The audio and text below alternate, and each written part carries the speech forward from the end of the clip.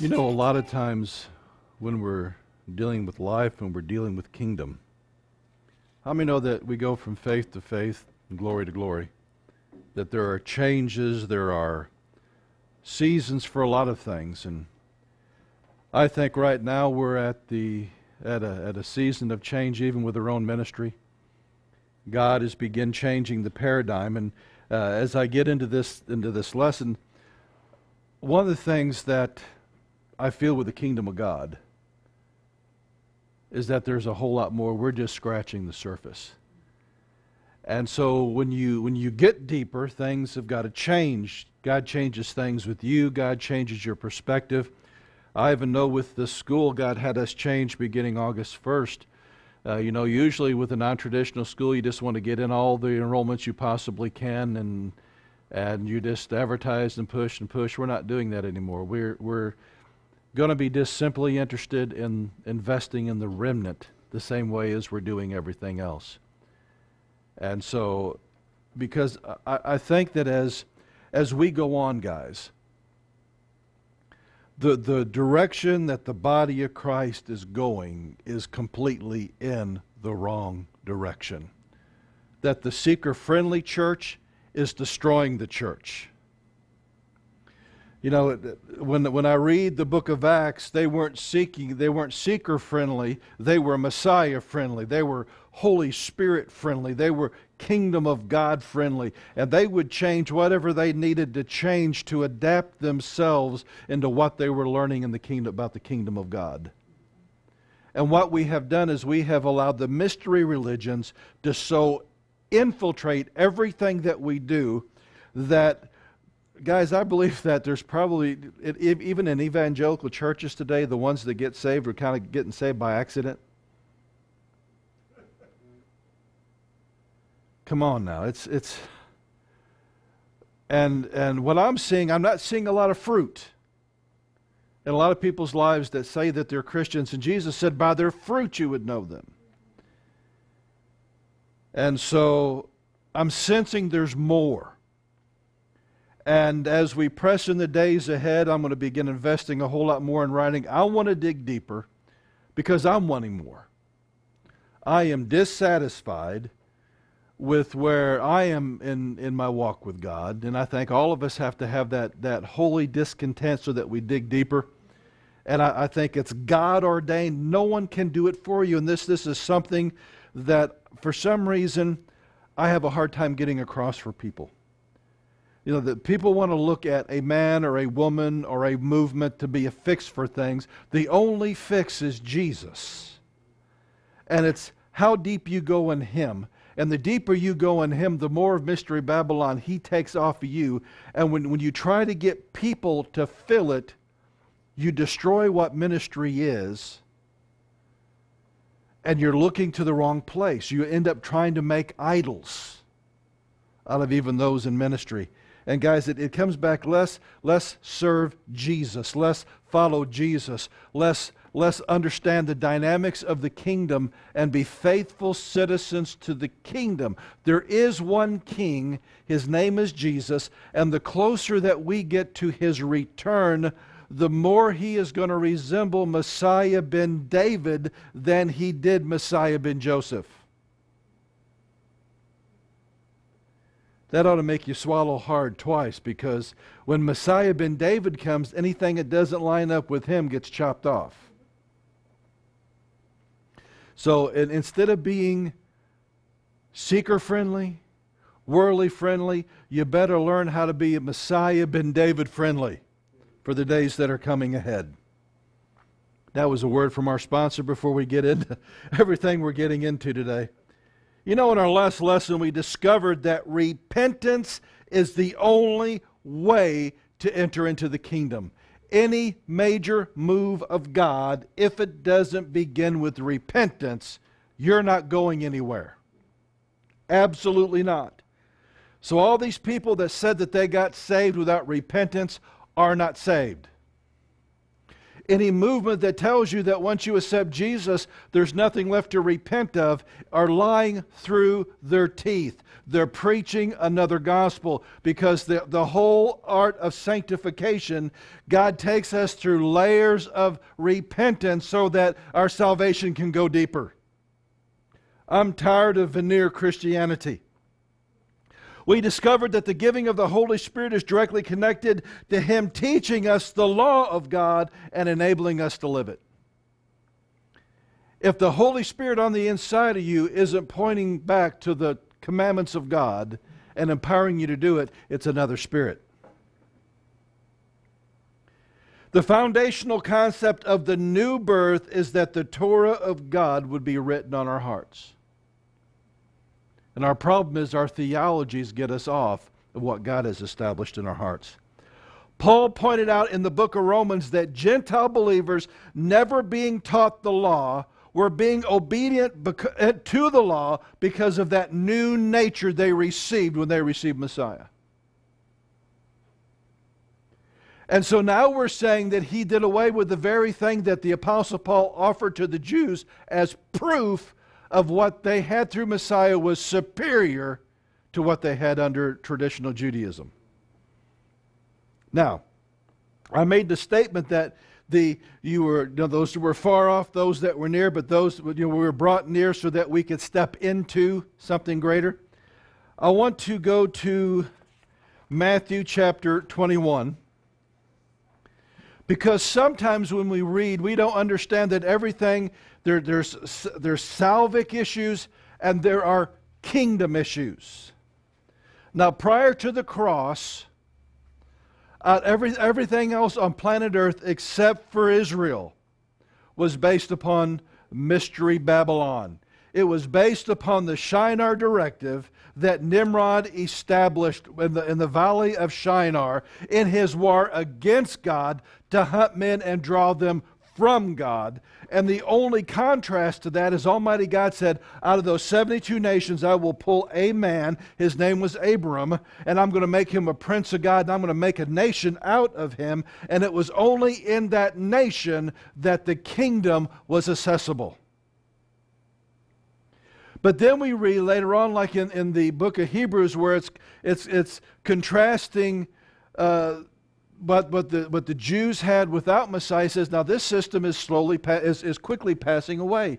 And we think he's dealing with a salvic issue. He's not dealing with a salvic issue. He's dealing with a kingdom issue. That without Jesus, there is no access to the kingdom. It wasn't doing away with the commandments of God because they define what's right and wrong. It was that with trying to simply walk as a Jew without Messiah, from the cross on, you can no longer access the kingdom. There's not an anomaly like David or Samuel or Solomon or others that had access to the kingdom, that now it is impossible because Jesus is the door to the kingdom. And with Him, that kingdom is now accessible to all. Jesus did not lower the standard. The Apostle Paul never lowered the standard. Man, they raised it. We have been sold this lie that because of Jesus, God lowers the standard and puts up with our carnality and puts up with Mystery Babylon. You miss the point of the whole gospel. We were delivered out of that mess into something greater, and the standard is higher because Jesus set the standard. So, He begins dealing with them, and He actually prophesies in this parable what's going to happen, as well as He reveals to them and calls them out that they're already planning to kill Him. Starting in verse 33. Here another parable, there was a certain householder which planted a vineyard and hedged it round about and dug a winepress in it and built a tower and let it out to husbandmen, and went into a far country. Now he's dealing here, the vineyard was Israel. He set a tower, He set walls of protection, and there are times, and guys, we need to understand this with each generation, there are times that God withdraws Himself to see what we do, if we're actually going to be faithful when He's not there, we're not getting Holy Ghost goosebumps all the time. And then he comes to visit to see how we're being faithful to these things. So there's ebbs and flows to the kingdom of God. And so Israel, he established Israel, then he drew them himself back to see if they would be faithful. And what we see over and over again in all the Old Testament is they kept running off to Baal. They ran off to Ashtaroth, to Molech. Let's go on. And when the time of the fruit was near, the time for the harvest, he sent his servants to the husbandmen that they might receive the fruit of it. And the husbandman took his servants and beat one and killed another and stoned another. What's Jesus referring to here? The prophets. That God would send the prophets, call them back to receive the fruit that was due him. Again, he sent other servants more than the first, and they did to them likewise. But last of all, he sent unto them his son, saying, They will reverence my son. But when the husbandmen saw the son, they said among themselves, This is the heir. Let us kill him, and let us seize on his inheritance. And they caught him and cast him out of the vineyard and slew him. And when the Lord thereof the vineyard cometh, what will he do unto these husbandmen? So he's saying this is the situation. He sent his servants, the prophets. They stoned him, they killed him. He sent his son. They had lost the fact that it was his kingdom, not their kingdom. That's why I have the big problem with something called Christendom. It doesn't exist. It's Mystery Babylon with a veneer of Christianity over the top of it that the Catholic Church used to conquer the earth. We are never supposed to conquer the earth. It's not through laws, men's laws and legislation, or taking over governments. Do you know what brings righteousness to a land? Is when you capture the hearts of men and they turn their hearts to Jesus. So Jesus says, what should he do? And they said unto him, He will miserably destroy those wicked men and let out his vineyard unto other husbandmen, which will render him the fruit in their season. And what they're doing is they're actually signifying their judgment. They pronounced it, he didn't. They pronounced it. Now look what Jesus says. And Jesus saith unto them, Did ye never read in the Scripture, the stone which the builders rejected, the same it has become the head of the corner? This is the Lord's doing, and is marvelous in our eyes. Therefore I say unto you, the kingdom of God shall be taken from you, and given to another nation, bringing forth the fruit thereof. And immediately the story goes on. They wanted to stone him to death right there. Not because he blasphemed God, but because he showed them that they're no longer even interested in following God. It was about their political power and their own agenda, which is going on in many, many Protestant denominations today. The exact same thing. Now what's interesting, he says, Now the kingdom of God shall be taken from you and given to another, or given to a nation bringing forth fruit. In the Greek, Matthew uses the word ethnos. Okay, now ethnos means a multitude, whether of men or of beasts, associated or living together, a company, a troop, a swarm, a multitude of individuals of the same nature or genus, the human race. But I love this. This was, by the time we get here, this word ethnos has already been used by the rabbis for a specific purpose. Listen to this. In the Old Testament, foreign nations not worshiping the true God, pagans or Gentiles, and then Paul uses the term for Gentile Christians.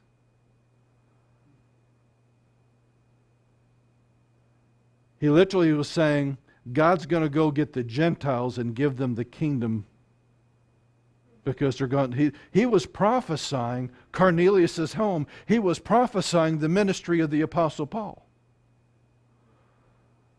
Because you can have Moses and not have Jesus, and you can't function in the kingdom for the last 2,000 years. But let me tell you something. You can have Jesus and not have Moses and still not know how to walk in the kingdom. Okay. In fact, ethnos is used 164 times in the King James Bible. 93 of those 164 times is translated Gentile. 64 times is translated nation, and 5 times is translated heathen. Because God said, I'm going to go ahead and after the Gentiles it's going to go forth, because I'm restoring my kingdom. I'm going to go get my children that were stolen from me. Either by the Nachesh in the garden or by Nimrod, I'm going to go back and get those that will hear my voice. The thing is, we've not walked in the kingdom. We've made it something else because we have allowed. It only took 325 years. By 325 AD, the mystery religions co-opted Christianity. The only true believers ran to the hills when Constantine took over.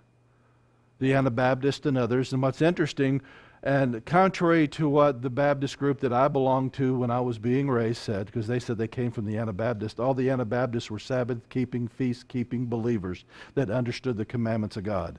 That's why over and over again the Roman Catholic Church had to pass laws saying, if we catch you doing the feast, if we catch you keeping the commandments, if we catch you keeping Sabbath, we're going to kill you.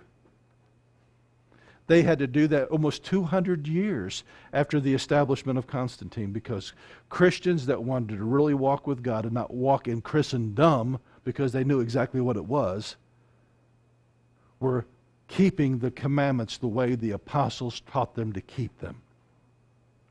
Now, one of the things that I want to press in today on is when we start walking in kingdom, and we start walking in salvation, salvation is so much more than what we've been taught.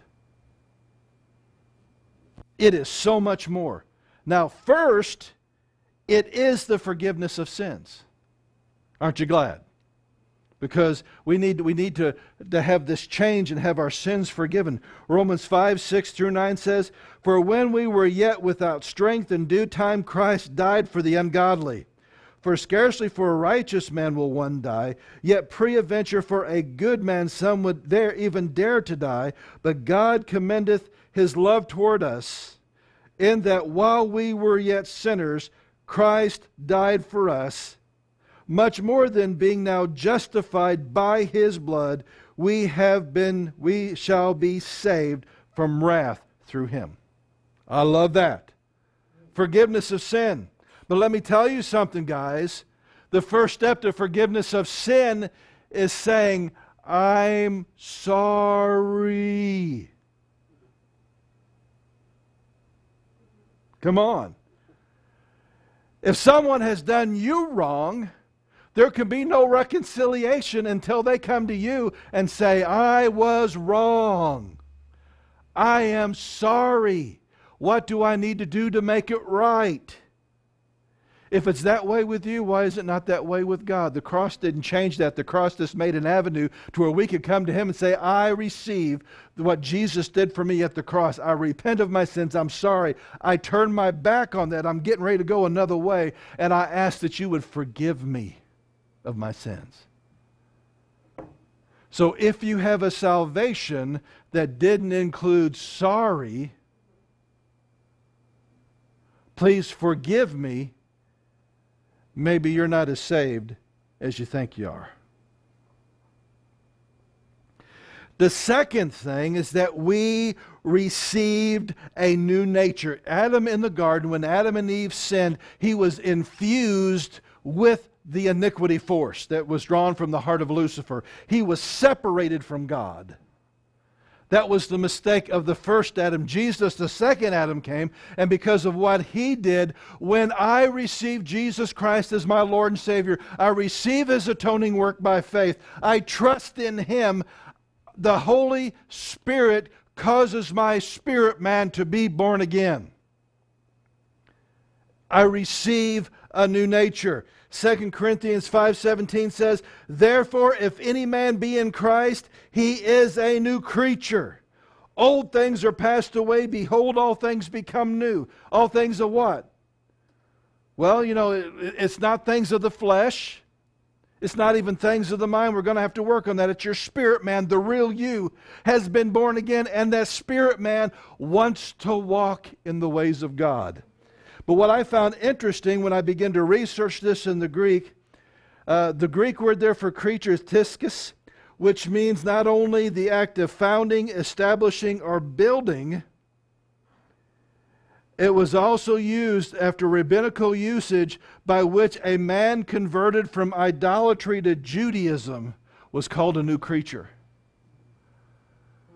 When you left your pagan ways and began walking in the ways of God, the rabbis called that you became a new creature. And Paul is saying you can only get that through Jesus. You see, this new creation is inexplicably connected to the commandments of God because my want to on the inside has come in line with thou shalt do. And on the inside, that new birth, that new spirit that's been born, on his heart has been written, thou shalt not, and he don't want to do. But the problem is our software up here, not in the heart up here, is still trained to think the ways of Babylon. And therefore we're falling short of who we really are in Christ. Because there's this conflict going on. And the next thing you know, we start changing our theologies, not to match what has been done in our heart, but to align itself with our head. And then we become seeker-friendly. Well, we don't want to offend anybody. Sin needs to be offended, slapped down, stomped on, called wrong. Mystery Babylon needs to be called out, highlighted. Get away from that. Never do it. It's toxic. Whew. We're falling so far short of what's accessible to us. You see, this sermon today is my desire to dig deeper into the kingdom, dig deeper into the Word. I know there's more. Well, Mike, why aren't you digging? Because we're so busy dealing with those who won't dig and won't deal. We really are. We're dealing with, when you get my age, you shouldn't be looking for affirmation. You should be giving it. Actually, this probably needs to happen around 30-ish. But what we're consumed with people affirming us instead of realizing that the moment I got saved, I was affirmed in God.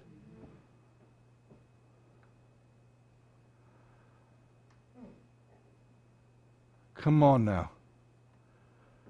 I have been made acceptable in the beloved. Why do I care what you think? If your mystery Babylon raises up against me, walk in the kingdom, tough beans. I don't care. But what we've done, well, Mike, you need to tone yourself down. You need to, because you're making Babylon nervous. Good. I want to make Babylon nervous. I want to make the devil nervous. I want to get to the place that when I wake up in the morning, he goes, oh no, look who woke up.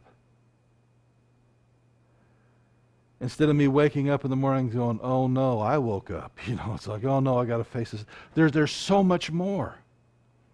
But what we got to do is we've got to balance it out. We cannot have other people meet a need in us that only Jesus of Nazareth can meet. Because what we do is we end up making idols of those that are servants of God. And a true servant of God will stop and say, don't put me on a pedestal, because the only thing God can do for my sake and yours is to knock me off of it. Come on now. It is time that we change some things. Even how we treat ministers, how we treat those that are serving God, It's not what we see in the New Testament. It's what we see the world says, and we just extrapolate it over to how we treat people in the kingdom. How many know preachers are not rock stars?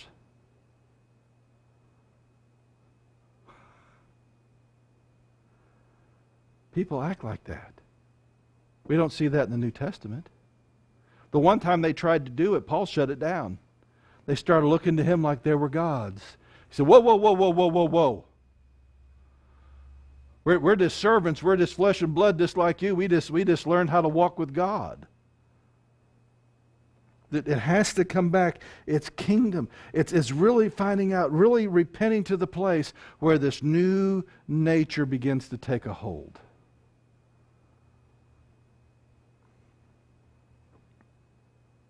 It's not only given a new nature in Colossians 1, 12 and 14, it says, "Thanks be unto the Father, which hath made us meet to be partakers of the inheritance of the saints of light, who hath delivered us," that is past tense, "who hath delivered us from the power of darkness," the kingdom of darkness, the power of darkness, into the kingdom of His dear Son. The moment you got born again, you should have died to the world. You're no longer citizens of this world. You are like Abram, who is a stranger in a strange land, who's looking for a city whose builder and maker is God. Therefore, that other kingdom can no longer guide me, lead me, sustain me, or define me.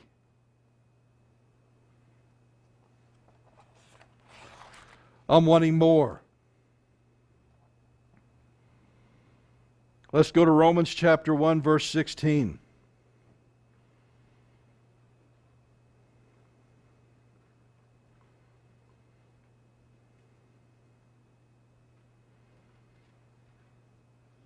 Paul said, "For I am not ashamed of the gospel of Christ, for it is the power of God unto salvation." Now the Greek word here for salvation is soteria, which we get the word soteriology from. In theology, is the study of salvation. And it means deliverance, preservation, safety, salvation. And I like this next one. Deliverance from the molestation of enemies. Jack, most Christian salvation is nowhere near there. You see, molestation is something personal. It's something right here. It's not something that's afar off. As long as I have Babylon still floating around in my head, and I'm still thinking as a Babylonian citizen, and I'm functioning as a Babylonian citizen, I give the kingdom of darkness access on a very personal level into my life. That's why understanding the commandments is so important. When I keep the commandments, I'm closing every act of obedience that I do to God's Word. I'm closing the door to the devil, and I'm opening a door to God. That's part of the salvation process. It's part of the renewing of the mind for the salvation of the saving of the soul. James chapter 1. But most Christians, most ministry today that is going on, that's not simply teaching believers how to walk with God, is because they're being molested by the enemy within, not harassed by the enemy without. And I think part of it is by the way that we lead people to Christ. You get a little emotional and say this little 30-second prayer. How many know the way most of us lived before we found Jesus, it needs to be a 30-minute, 30-hour. It needs to be a real prayer. And part of that needs to be, I renounce Satan. I renounce the kingdom of darkness. I renounce mystery Babylon. I reject it as no longer a part of my life. God, come and deliver me and give me the power of God to drive the ites out of my life.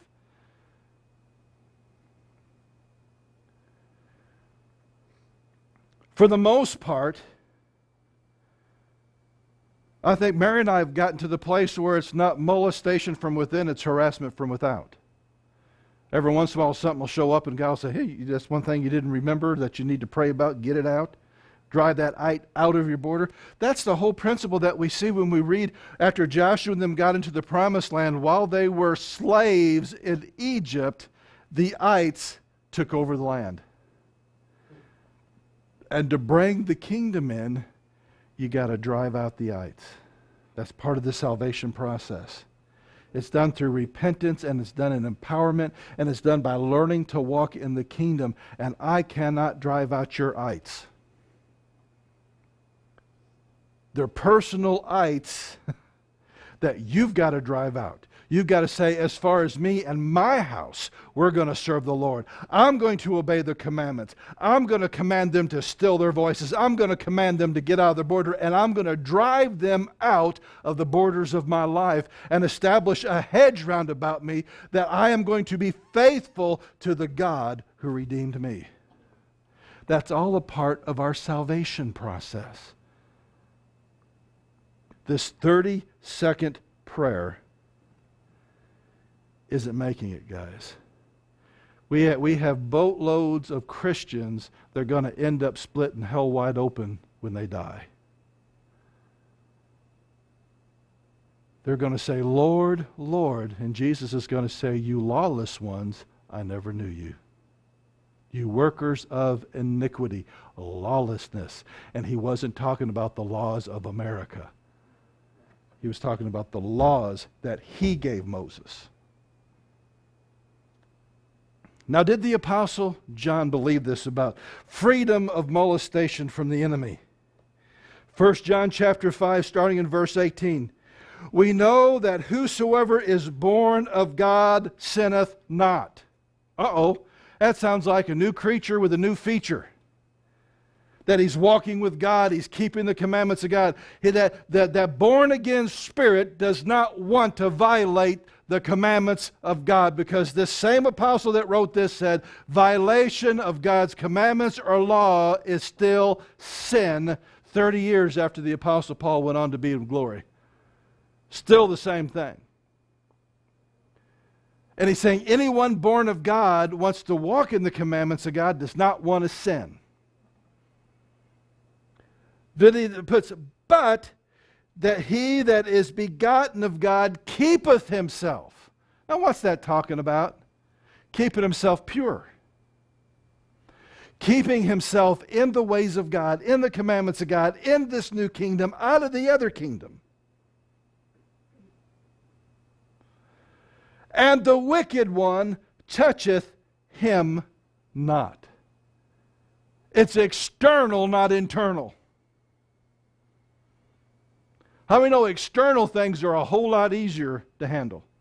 Yeah. When they're outside your wall, yeah, they can beat their chest, they can scream all they want to, but they're outside. It's a whole other thing when you're trying to hold your ground and your enemy is sticking you in the back with a dagger because you've let him in your house because of your disobedience.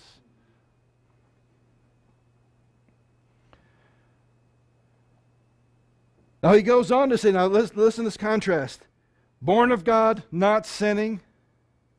He's keeping himself from the darkness. The wicked one cannot touch him. And we know that we are of God. And the whole world lieth in wickedness. Well, if the whole world's lying in wickedness, why are you worried about what they think?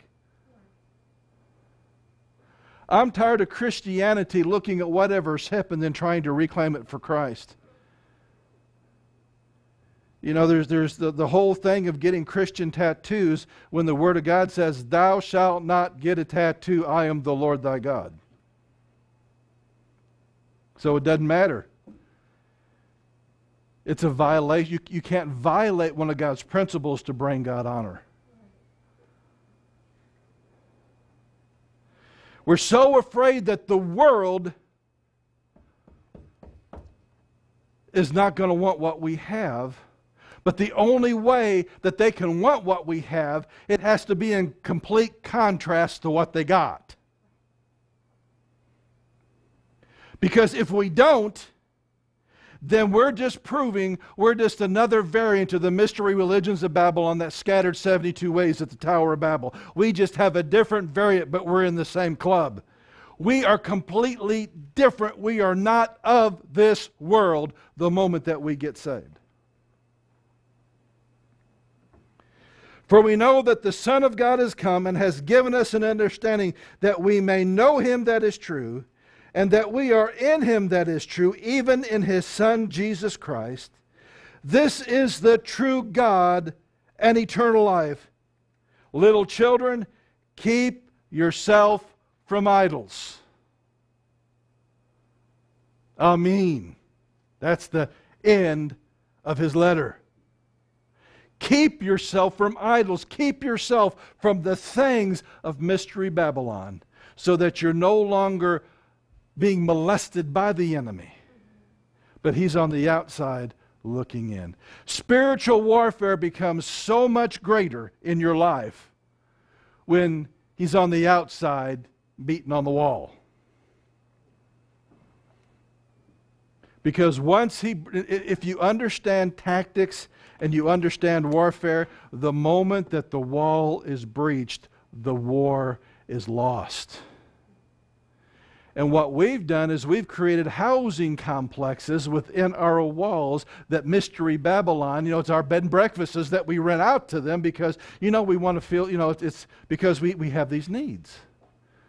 That's the needs of your old man that you're required of God to crucify.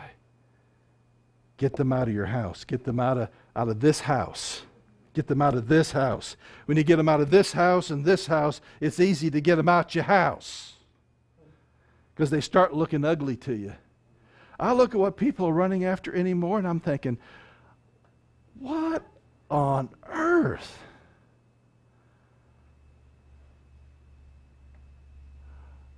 Grown adults playing Pokemon Go.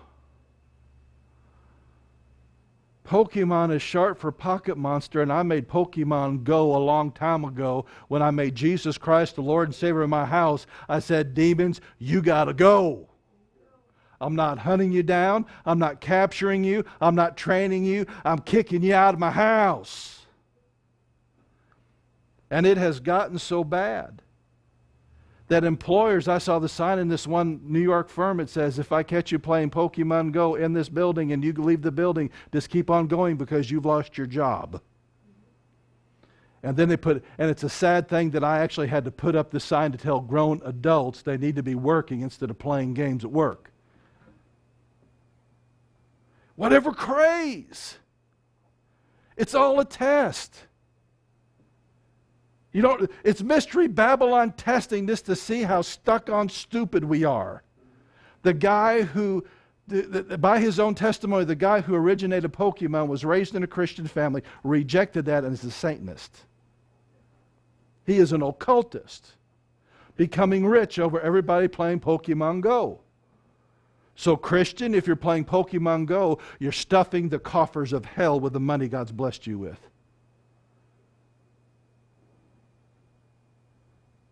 And it's just a test, because one of these days it's who could receive the mark first. Right.